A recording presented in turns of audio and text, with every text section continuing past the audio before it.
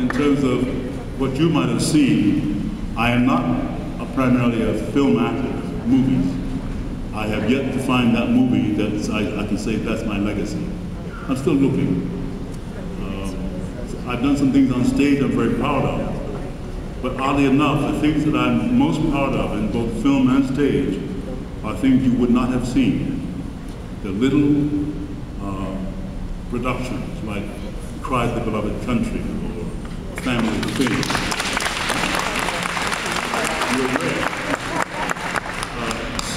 But for the most part, they were not big blockbusters. So I have not yet found that bridge between a meaningful piece of theater or film for me and the large audience. I'm yet looking for it.